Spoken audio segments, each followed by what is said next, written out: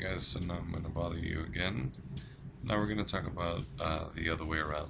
Okay, previous to this we were going from grams to moles. Now we're going to go from moles to grams using also the molar mass, but instead of dividing by the molar mass, now we're going to multiply by the molar mass. So again, we go for our given, and in this situation our given is 4 moles of copper 2 cyanide,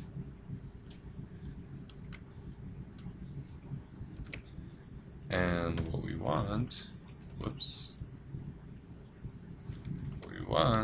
is, now instead of moles we want actually grams of copper cyanide. Okay, and so now again our next step is to find the molar mass. The molar mass in this situation would be of copper, carbon, and nitrogen. We look at copper and we have to identify how many atoms copper has in the system for copper cyanide, and it only has 1 copper. In the part for carbon, if you notice, it does have a coefficient, a subscript of number 1, but you also can't forget about that 2 outside of the parentheses as a subscript, so you have to distribute that 2. So then it'll be 1 times 2, put a little star, or 1x2, which gives us what? 2. And then same thing for nitrogen, there is 1, but you must distribute that 2 into the cyanide anion, I should say, and again it also gives us 2. The next thing we want to find out is the molar mass. The molar mass of copper is 63.546, so we are going to round off to 63.5. We are rounding off to the 10th position, so 63.5, and that'll be grams per mole. And then for carbon, it'll be 12.011, which we round off to 12. So we got to multiply that by, let me be consistent here, times 12.0, sure. And then for nitrogen, if we look at our periodic table, it'll be 14.007, which we're going to round to 14. So 14.0. Again, let's be consistent. So as we multiply, we're going to get 63 times 1, which would be 63.5. And then for the next one, it would be 12 times 2, in this case would be 24.0, and 14 times 2, which gives me 28.0. So now the next thing that you would need to do is you would need to add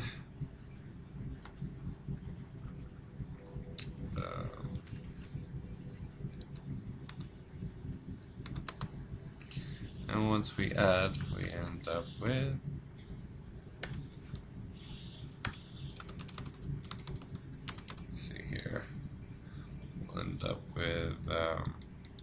so we're going to add 63.5 plus 24 plus 28, and I get 115.5.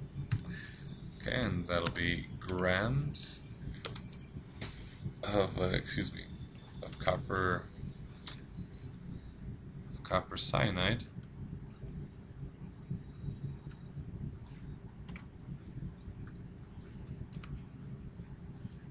divided by 1,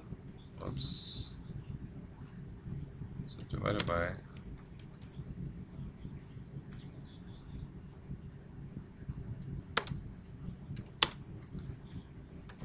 1 mole of copper cyanide. Okay, so then now we go back to let's see if we can set up our problem. And again, we're going to set up our problem by placing what we want, what our given is, and in this case, our given is 4 moles of copper cyanide. And now we must place this in our T-chart, as we have said.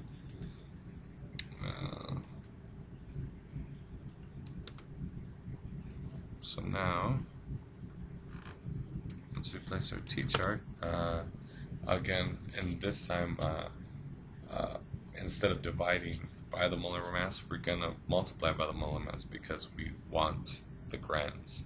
So then we're going to multiply by 115.5 grams of copper cyanide.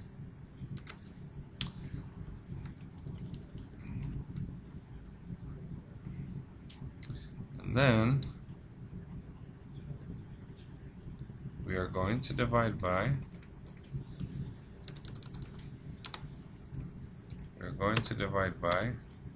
1 mole of copper cyanide. So now our moles are going to cancel out, and let's see what our math looks like. And it's going to end up looking like something of the following. We're going to end up with 4 times 115.5 grams of copper cyanide. Let's go ahead and close that in parentheses. All of this will be divided by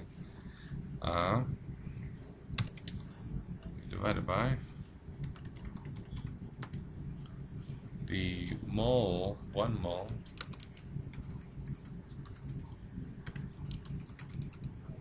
of copper cyanide.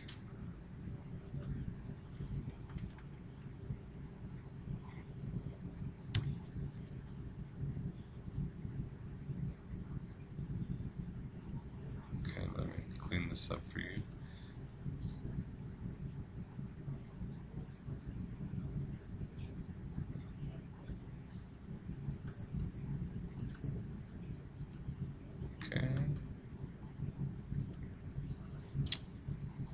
So the answer to this would be 4 times 115 divided by 1. Sorry. It would be divided by 1. I apologize again. Because the moles do cancel out. And so my answer here would be 115.5 times 4. And the answer for this problem will be 462.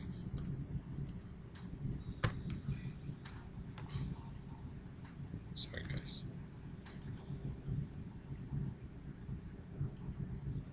Let me put it somewhere down here.